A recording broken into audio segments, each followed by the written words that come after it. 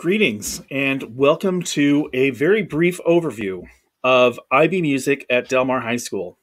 We're really excited that we are starting a brand new curriculum next fall in 2021. So here's a little bit of a starter overview of what we're going to be looking at. First of all, we're looking at some new ways of describing what we're going to be doing. So each student is going to be functioning within these three roles: one as a researcher, also as a performer, and as a composer. In context, we'll be looking at things that go from the personal to the local and on to the global, and creating work within each of these three spheres of context.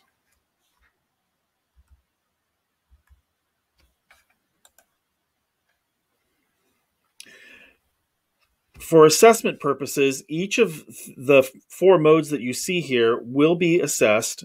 In the SL, it'll be primarily exploring, experimenting, and presenting.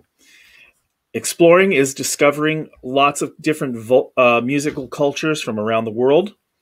Experimenting will be exploring different technologies and trying some new things and new combinations, maybe doing some arranging, maybe some composition. And presenting is the performance of either original works or existing works in a meaningful way. The final mode, which is collaborating, is primarily reserved for HL. We do not currently offer HL at Del Mar, but down the road we might. And collaborating is a much more detailed thing, which we will go into at the time that we start to offer it.